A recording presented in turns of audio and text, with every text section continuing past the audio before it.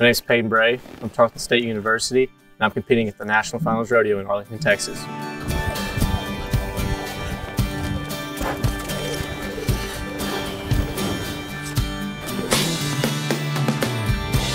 I literally did 2-a-days for months. Like I didn't stop, didn't take a break, didn't go on vacation, just kept grinding, just never stopped. And I just worked at it extra hard and got my foundation better. If you would have told me that when I was 20 years old that Erich Roger was going to ask me to heel for him, I would have thought you were crazy. He knows what I do, and he knows the handles that I give him, and knows our run, and he does a pretty good job at it. There's no I in team, and I got a great team.